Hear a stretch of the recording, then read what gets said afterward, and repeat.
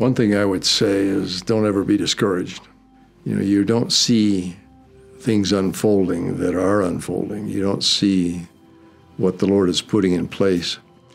The Argentina North mission was about half the country. I thought when I left, I've done something worthwhile and probably never see this place again, but now I think of coming back these years later, having been at the dedication of the first chapel, now to be there for the dedication of the temple, to see that transition and the progress of the Lord's kingdom, all day to day invisible to us. We don't see what's happening, but looking back, see a tremendous miracle has occurred. And it just says to me, again, it's the Lord's work. He's making it happen. He's doing the work for the most part. We get to help around the edges.